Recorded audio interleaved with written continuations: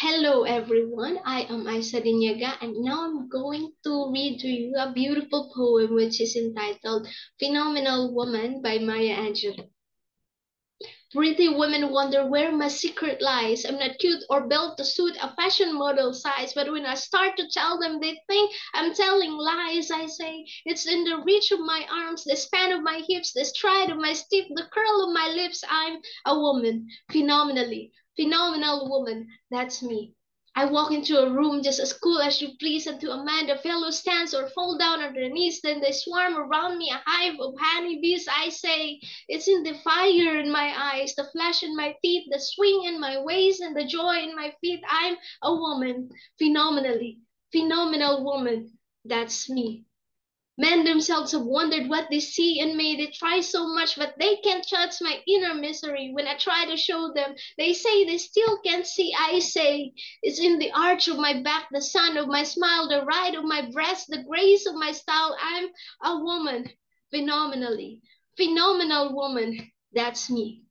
Now you understand just why my head's not bowed. I don't shout or jump about or have to talk real loud. When you see me passing, it ought to make you proud. I say it's in the click of my heels, the bend of my hair, the palm of my hand, the need for my care. Cause I'm a woman, phenomenal woman. That's me. Okay, that's it. So while reading this piece, I visualize a strong, confident woman who is proud of her beauty and femininity. I comprehend the piece as a celebration of womanhood and the power of self-love. The poem speaks to the idea that women or the beauty of women is not just physical but also comes from within. It encourages women to embrace their unique qualities and to be proud of who they are. The poem is a reminder that women are strong, capable, and beautiful in their own right, regardless of what society may say. The first line is expressing the speaker's confidence in her own beauty and power. She is saying that she may not be conventionally attractive, but she has her own unique beauty and strength that makes her a phenomenal woman. The second line is saying that when the speaker enters a room, everyone notices and it is in awe of her. She attributes her power to her eyes, teeth, waist, and feet and declares that she is a wonderful or a woman that is phenomenal.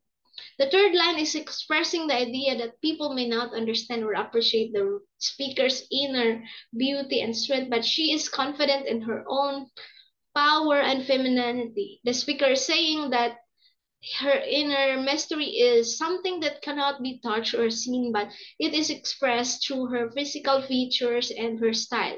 She is proud of who she is and celebrates her femininity.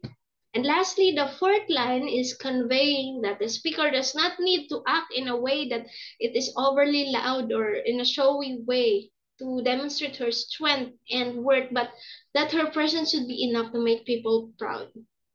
All right, that's all. Thank you so much.